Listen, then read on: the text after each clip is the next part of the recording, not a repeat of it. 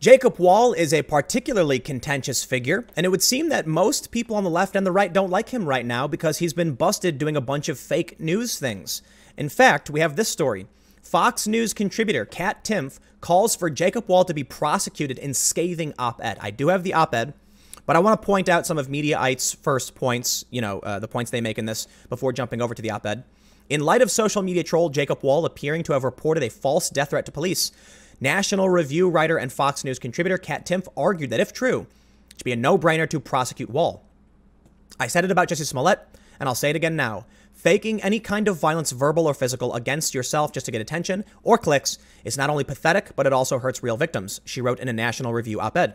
After all, racism and homophobia, which were apparently faked in the case of Smollett, and harassment of right-wing people for their political beliefs, which was apparently faked in case of Wohl, are very real things.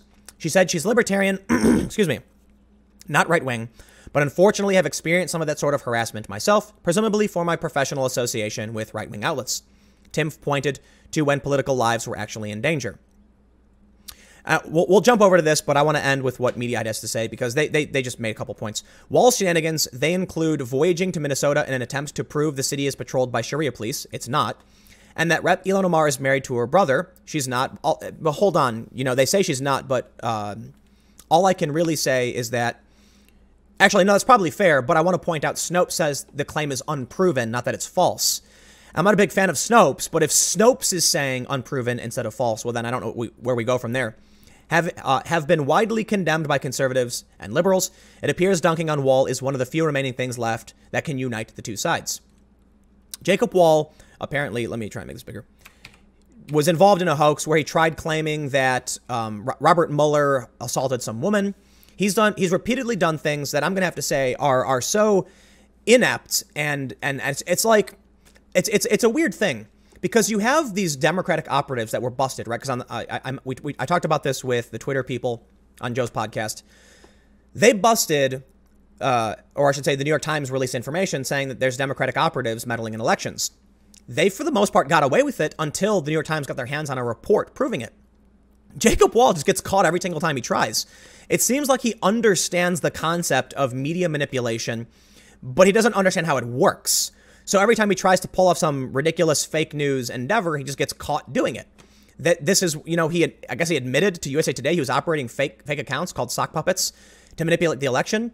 He's talking about doing it more. And I got to say, I don't understand why people would support this guy, support him. He's been completely and utterly discredited. I will also mention, I was recently doing some interviews in DC. I did briefly meet him. Didn't really talk about much. But this is a guy who is probably one of the greatest gifts to the Democrats and to the left because he makes Republicans and the right look crazy. He is, such a bright beacon with a ton of followers doing these high profile things and getting caught for it. He becomes he becomes easy fodder for the left to call out. So here you have Catherine Timpf saying, prosecute. Let's read on. Liberal or conservative, it's important for all of us to unite and condemn Wohl's actions. Since banned, right-wing troll Jacob Wohl reportedly faked death threats against himself and reported them to the police, which is disgusting because it hurts real victims. According to an article in the Daily Beast, Wohl and fellow since-banned troll Laura Loomer took a trip to Minneapolis last month to look for evidence of a weird, since-disproven theory that Representative Ilhan Omar married her brother. All I can really say on that is that Snopes said it was unproven. They didn't say it was disproven. There's no evidence for it, I guess. Wohl's videos of the trip were meant to send the message that Minneapolis was very dangerous and often showed him wearing a bulletproof, oh my God, a bulletproof vest. In one of the videos, he goes to a police station to report death threats against him and his team. One of these threats had come from a Twitter account with the handle DrakeHome612, an account that has since been suspended, but at the time was described as having belonged to a local diversity coordinator. I hope you effing know that if I bump into you in Dinkytown or anywhere else in my city, I'm not going to read this, but it's a death threat. No doubt receiving a message like that would be incredibly scary and definitely something worth reporting to the police. There was just one problem. Wohl had apparently sent that message himself. Let me stress in no uncertain terms. Assuming this is all true, Jacob Wohl is worse than the left-wing fake news pundits and personalities and journalists that are sowing the seeds of hate and division in this country. And I'll tell you exactly why. First, we do know there are Democratic operatives doing similar things, and they're on par. Actually, no, they're worse than Wohl because they actually get away with it. But when it comes to these fake news media outlets that are pumping out trash to manipulate you into doing something, they're, first of all, these trash blogs that are foaming at the mouth, accusing certain people of being far right or other whatever nonsense. Many of these people are true believers, and they're just partisan, hyper-partisan activists. They really believe what they're saying, and it's dangerous what they're saying. Jacob Wohl apparently knows he's lying, and he's trying to manipulate the right into doing things for him. He's trying to manipulate everybody. I do not take kindly to anybody who would manipulate anyone else with fake news and manipulation, coercive force, tricking you into acting against your own interests. If I was going to put a scale on, from 1 to 10 of worst to the worst, I look at these writers from these hyper-partisan, far left blogs, and they're goddamn awful, like an 8 or 9. And actually, I'll give them a 7 because many of them are true believers. They're just crazy. But this is an 8 or a 9, right? When you know what you're doing, the worst of the worst is reserved for the Democratic operatives in Alabama who got away with it for the most part and still try to maintain their innocence. But Wohl is just fodder. He does the same thing, but he makes it easier for these fringe activists, these media outlets to weaponize what he does in their favor. He is effectively giving them ammunition and making the problem worse. Journalist Tony Webster reported that Drake Holmes 612 was actually not a diversity coordinator, as the account had claimed, but an entirely fake account created by Wohl himself. A source described as being familiar with Wohl's fake accounts confirmed the fact to the Daily Beast. Well, I think we need more evidence than that if we're going to point the finger, but the Daily Beast is one of these hyper-partisan outlets. All I can say is Wohl has done these things in the past. I wouldn't trust him on this one, nor do I trust the Daily Beast, but what can I say?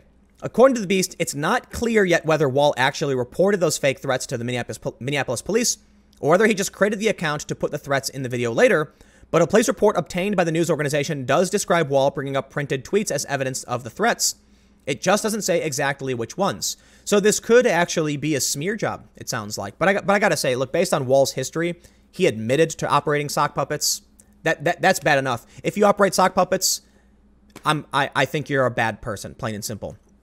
There's only one reason for sock puppets for the most part. Like, listen, if your Twitter account is you and you've got like an anime bird avatar of some sort and you say things, that's fine. I get it.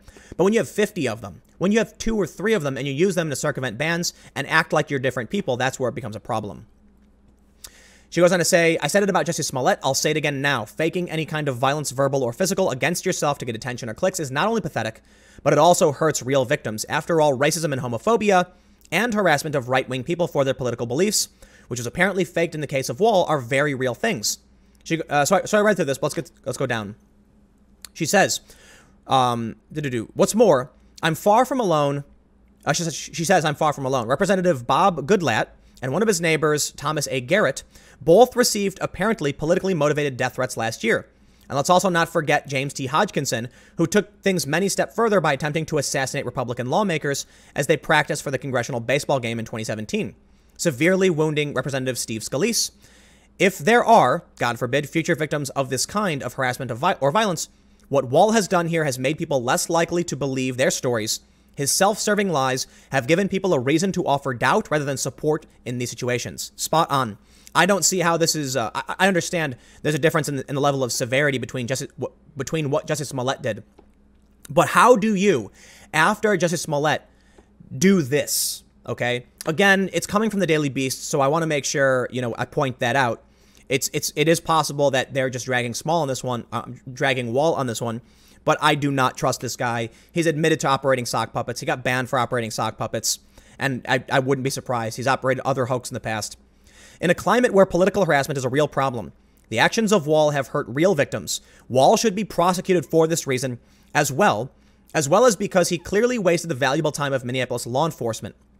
Liberal or conservative, it's important for all of us to unite and condemn Wohl's actions. That way, the next time some idiotic narcissist is tempted to fake an attack for attention, maybe he or she will decide against it and just post a selfie on Instagram like a normal person instead. I want to say this, okay?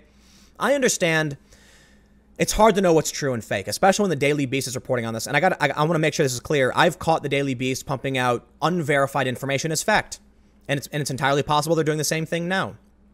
Keeping that in mind, be aware there are people trying to manipulate you. They lie, cheat, manipulate you. They lie, cheat, and steal. They don't care about what's fair and honest. They don't care about what's true. They don't want to make sure you become rational. They want to point the finger and fan the flames. Jacob Wohl, in a statement to USA Today, said he was operating sock puppets. He went on to say that he was intending to manipulate the election. Maybe he was just trying to make a point. I don't know. But anybody who's willing to do that, to stage the thing they did with Robert Mueller, these people are horrible, horrible people, be it on the left or the right. Admittedly, I don't think we see that many on the right getting caught doing this. In terms of high-level stuff, nor on the left, but there have been some instances. It looks like Jacob Wohl is just completely inexperienced and keeps falling into these, like, he doesn't know what he's doing. He wants to be one of these manipulators. He's not. He's getting caught, and it's wrong. Period. I don't know what else to say other than anybody who wants to engage in this kind of behavior should be condemned outright, and he should face, should this be true that he faked these harassments and these threats and reported them to the police, he should be facing a penalty for that, you know, a criminal penalty, just like anybody else would. I'll leave it there. Whatever. I'll see you guys tomorrow on the main channel at 10 a.m. I hope you're all having a good day in light of recent events, and I just hope everyone stays safe. We'll see what happens. Adios.